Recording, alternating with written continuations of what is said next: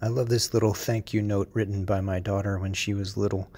And if you're listening to this instead of looking at it, then I'll read it out loud for you. Dear everyone, thank you for being my family and having your own personality and helping me grow up.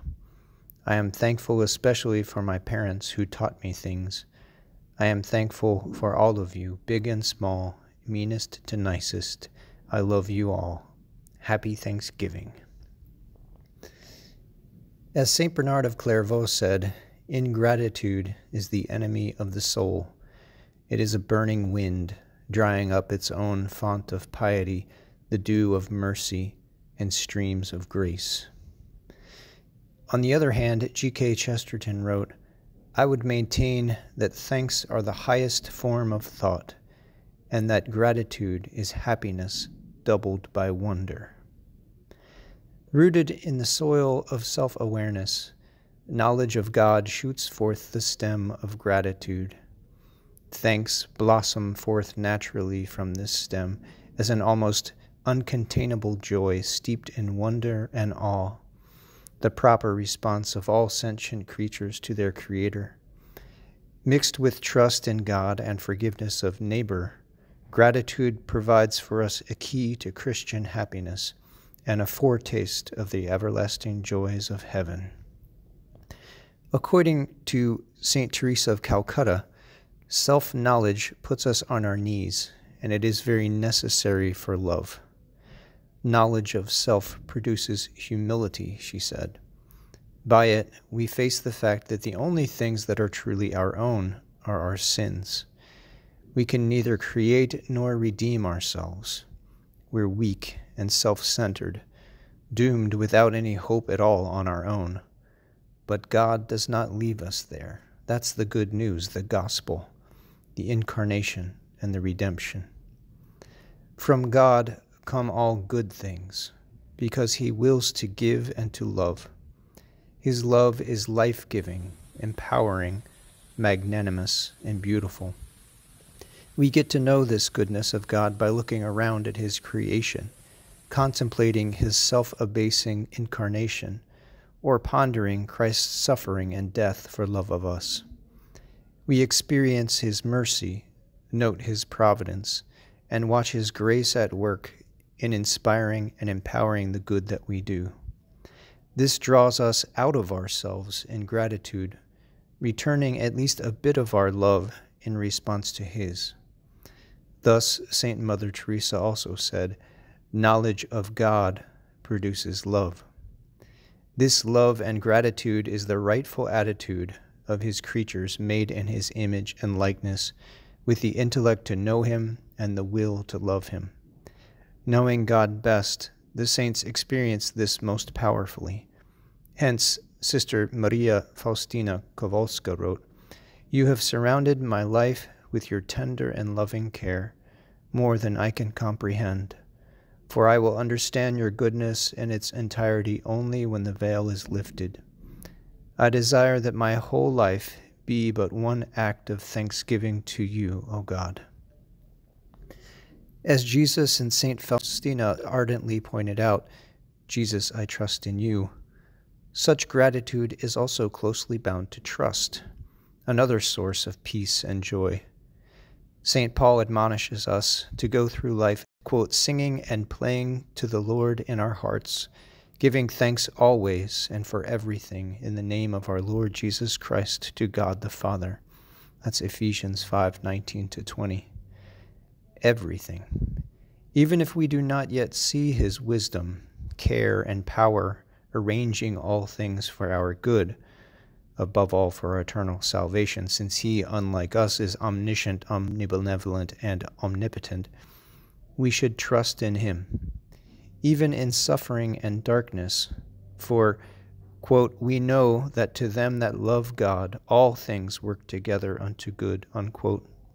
That's Romans 8:28.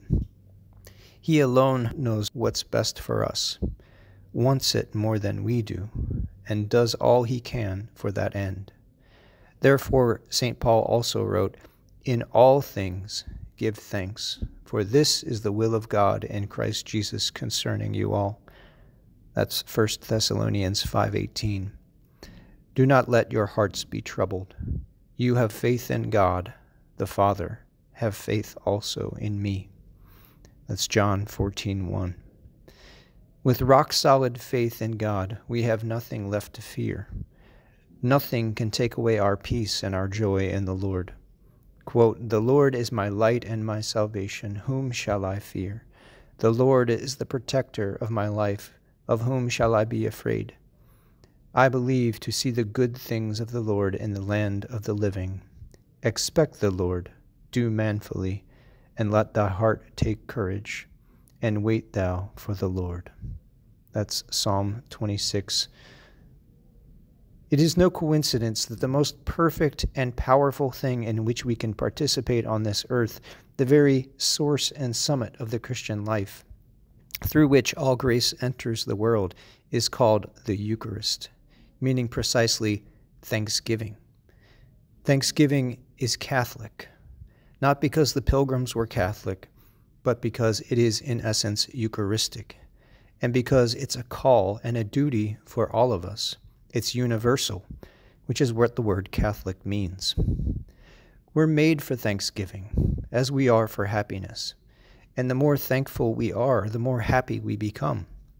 In fact, it's impossible to be unhappy when we're grateful. Pay attention and you'll experience this truth. It's logical too.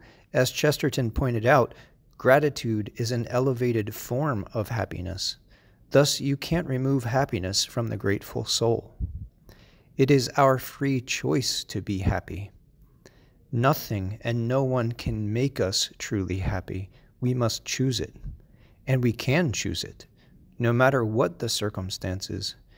Even in the horrible extremes of a Nazi concentration camp, where we might think there could have been no freedom left, and that happiness might have been impossible, this was noted by the Auschwitz survivor and psychiatrist Dr. Viktor Frankl, and explicated in his important work, Man's Search for Meaning. Frankl wrote, "We who lived in concentration camps can remember the men who walked through the huts comforting others, giving away their last piece of bread. They may have been few in number, but they offer sufficient proof that everything can be taken from a man but one thing, the last of the human freedoms, to choose one's attitude in any given set of circumstances, to choose one's own way." Let us all choose to have the attitude of gratitude today and always.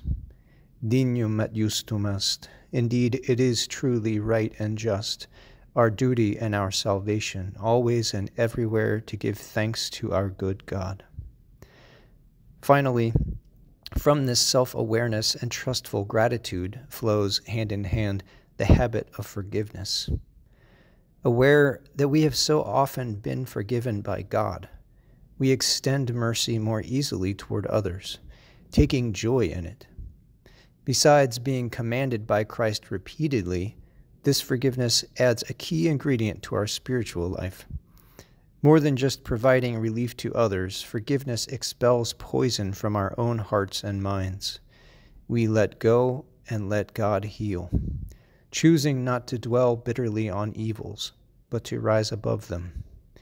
Gratitude, trust, and forgiveness blend to form a powerful tonic for a life lived in the joy, peace, and love of Christ, living in Him and He in us. Through the power of His grace, we help spread that infectious joy and love of the kingdom to others. And thus we Christians begin our heaven on earth, living in God's love and tasting a bit of the peace, joy, and awe that will be ours if we attain the beatific vision. Oremus pro invicem. Glory and thanks be to Him forever and ever. Amen.